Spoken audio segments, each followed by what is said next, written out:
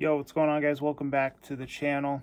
So went out today, got a new gaming console for myself, and this is an old one. A lot of people probably had this when they were younger.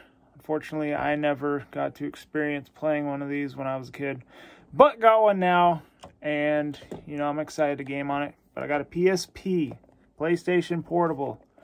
So yeah, it came with a case. Open the case up. There is the PSP in all its glory right there. So pretty cool. I already charged and everything so you guys can see it come on. Comes with a cloth to clean the screen. It's got the PlayStation symbols on there. But yeah, check it out. PSP. And yeah, all its bash and glory.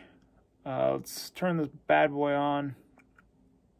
So yeah, you actually gotta flip it up on the side like that. Yeah, that's the PSP right there. I don't know if you guys can hear that. But yeah, it's the PSP trying to read a game. But yeah, you can go. Actually, you gotta use this. I don't know if you hear that, but there's a little clicking. But yeah, you got the settings, extras, photo, music, video, game, network, PlayStation Network. So yeah, I got this from a pawn shop as well. It actually works, obviously. Thankfully. I've already had two things that don't work and I've had to bring them back. So yeah, PSP works pretty good. And you know, going to the putting games in and what's so not.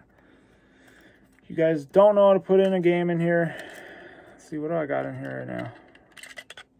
Yeah, this is what the games look like. Pretty sick. But yeah, I got the Ghost Recon Predator, Tom Clancy's Ghost Recon Predator. So what you're going to do is you're going to have to hold it like this. You're just going to insert it like that.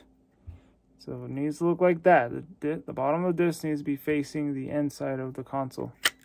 Close it. And I believe it should just pop up. I mean, I'm pretty sure this reads disc. Yeah.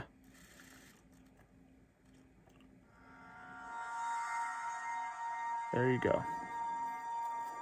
So yeah, Tom Clancy's Ghost Recon Predator. It works and everything, but, you know, I'm not going to play any games on it right now. But, you know, I got lucky to find this. The only thing I do need to get for this still is I need to get a PSP memory card, because whatever games I play right now will not save, because apparently you need a memory stick for this thing. So, yeah. So I won't be gaming on it that much until I get that. It did come with a case. So let me grab that real quick.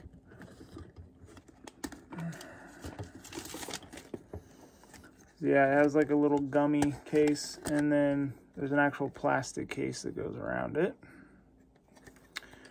But yeah, I got a couple games with it as well. You guys want to see that? Yeah, they're selling as a bundle. Got a Star Wars Battlefront 2,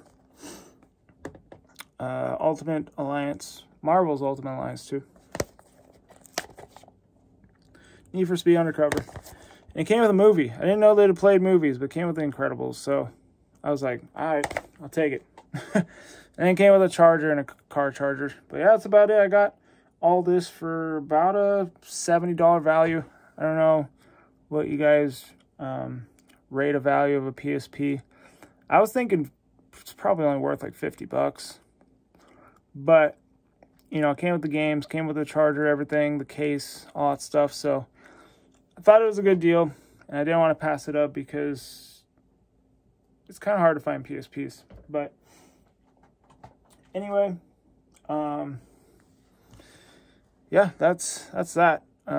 Cross off the PSP on my collection of consoles. Still looking for a PS Vita and a PlayStation 5 to complete the Sony collection. I got the PS1, PS2. Oh, actually, I need to get the PS3. I don't have that either. But I got the PS4, so yeah. Hopefully, I can find a PS3 soon. I've almost had one, but fortunately, that one didn't work. It's going to be hard to find one that works. That's the problem. But anyway, I hope you guys enjoyed the video. Hit the like button, subscribe if you're new. Other than that, stay safe, be good, and, you know, keep gaming. I'll see you guys in the next one. Peace.